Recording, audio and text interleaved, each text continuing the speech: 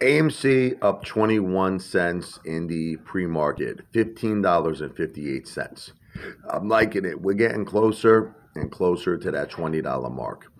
And once we cross that $20 mark, Apefather is going to get very excited because that means we're heading to 30.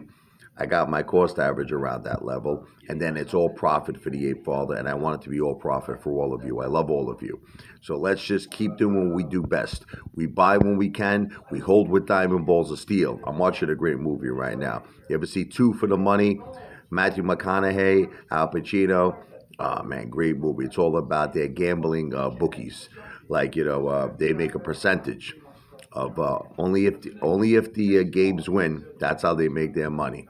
You got to see this movie. It's a great. Armand Sante's in it too.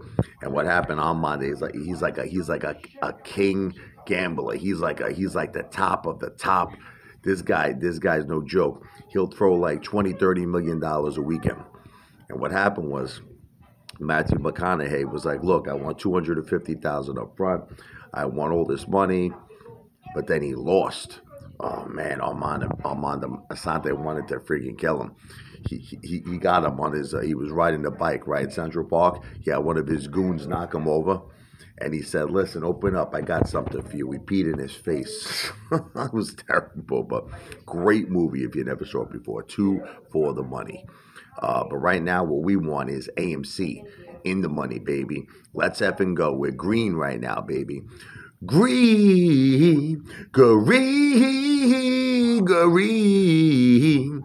Green, green, green, whenever the Apefather's happy. All we gotta have is an AMC green day. Let's effing go.